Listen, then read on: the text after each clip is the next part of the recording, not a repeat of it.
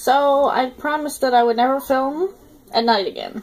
But here I am filming. Well, it's not quite nighttime out, but it's getting close. So today I did, well, on my other channel, I did a tutorial on how to do a bay custom on that weather girl that I did, that was a commission. I used her as an example. But, so today I'm going to show you how to do a chestnut. And I have this body here, and I have some of his base coat on. He's not completely done yet. As you can see. And this is just his base coat. I haven't put any pastels on him yet. So, and I used to have a smaller pastel brush, but I only have this big one now. Oh, wait, here's my smaller one. Okay, never mind, guys. So I have a bigger one here that I use for traditional, so I'm going to put that away. I have this little one here that I use for stablemates. And it's probably not focusing. The other one I did outside, and I think that might have been, oh, there we go, focused, yeah. And this is, I don't know what kind of brand this brush is. It's one I got at Browfest at a customizing tutorial thing. But it's just a flat brush, so like a filbert brush or something.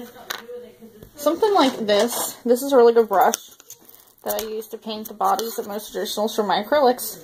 This is a filbert, and it is a Princeton Select. Now this is a size 8.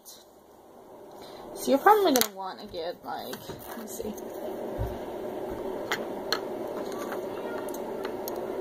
I'm going to get like a size 5 or 4 for stablemates. So, basically, what colors I used for the base coat was, and I used the Liquitex Basics acrylics, and I used Mars Black, Raw Sienna, and Burnt Sienna. And, I think this guy's not fully done yet, but I think he has about 3 or 4 layers, and as you can see, he's mostly covered, except for a few streaky places there where his undercoat is showing. So, that needs to be covered. And, let me see.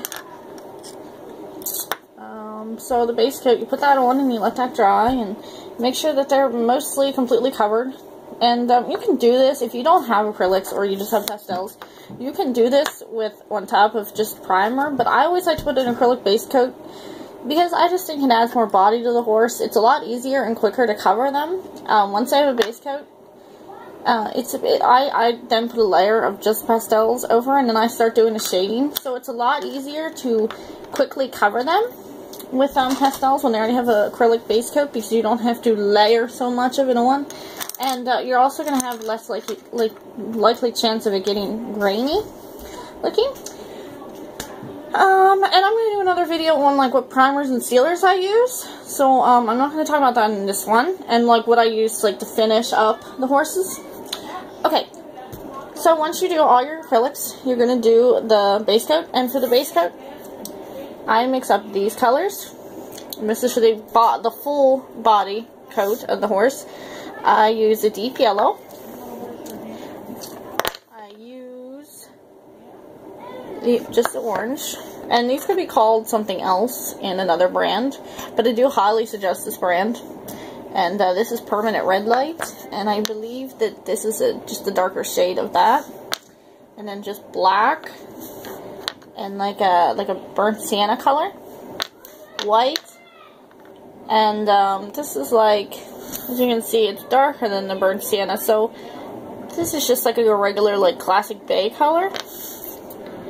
So I use those, and I would just shave them in here, and just a little bit of each. So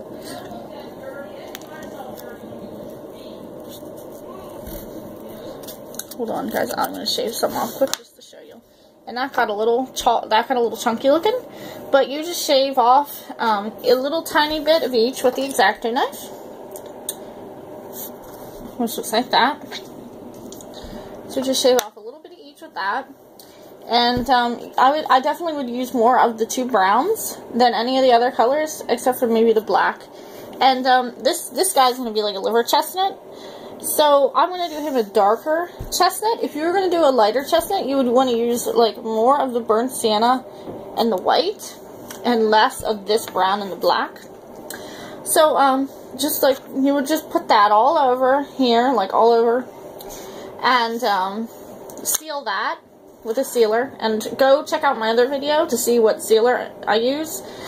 So you just seal that, and I usually let it dry for, it depends on how motivated I'm feeling that day. Sometimes I will put another pastel layer on like an hour or two after I'm done spraying, but really depends on like what you're spraying in, like the temperature, humidity, and all that stuff. Sometimes it takes longer to dry, and you're going to want to wait longer in between layers, but usually you can do it an hour or two afterwards. But just don't do it when it's wet, the sealer, because then that won't work. Okay, so then I'm going to do another base coat, and I'm going to use these browns. But, so I'm going to use the dark, I'm going to use the black too. I'm going to use the darkest brown, the burnt sienna, the black, this like, it's like an army green kind of color, like the kind of color they have in their uniforms. This is like a darker black than, a darker brown than this one, as you can see. So that's like a dark brown. Then I have this dove gray color that I put in, and then just a tiny amount of this light blue, which is I don't know, it doesn't say. So then I'm going to put that all over again, and I'm going to seal that. And you might need, depending on what color your base coat is, and how, you know, you might need a couple of layers of each of these base coat layers before you put the shading on. I don't really know, you know, because it kind of depends on the horse, but, you know, you'll be able to tell once you start working on it. So then for the shading, what I want to do, it depends on how dark you want your shading. For liver chestnut, it's not going to be, it's going to have like not real dark shading, but it's not going to be super light like if you're doing a regular, you know, bag. So I'm going to use my burnt sienna, this, and it looks really yellow here. It's not actually, it's like a real dark yellow, like a buckskin dun yellow color. I'm going to use a dark gray. I'm going to use this forest green color, olivey color, and I'm going to use the black, and I'm just going to, I usually just, I shade in here, all in the belly area, some up here on the back,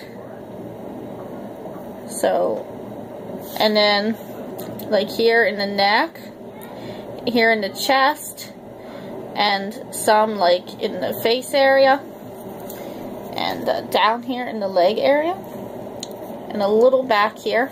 So you want to have a lot of shading. I'll do that for the shading. So that would be the first layer of the shading. And then I would add, then I would just go back and more shading. I would do, for another layer of shading, I would do the burnt sienna, the white. What? You have to come up with some dates for that in September, so Paul can look up to see what they have. Okay. Look in your schedule or whatever. I thought a Friday and a Monday off. See if you can do something like that. Okay. Maybe you can say you have to do something with your medical. I don't know. Just come up with some dates so he can look it up. Okay, I can do that. If you don't student plan, you work with it, huh? Yeah.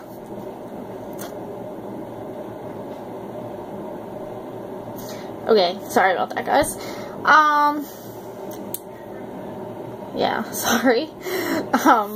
I would refilm this, but I really don't want to, so, yeah, that was a little interruption, but just, like, turn your headphones off or whatever. Alright, so I would, for the second layer of shading, so you have that first layer of shading on. For the second layer, the burnt sienna, the white, the darker brown, the second to the lighter dark brown, and the light blue. And I put that on the same areas. And you can always add more shading if you want to. Experiment with your own colors if you want. And, yeah. So, I will post a completed picture of him when I'm done with him to show you what it actually looked like completed. And, like, subscribe, comment, whatever. And thank you for watching. And check out my other video for primer, tips, sealer tips, and what I use to gloss and finish the horses, and what I use to sign them, and all that good stuff. Bye, guys!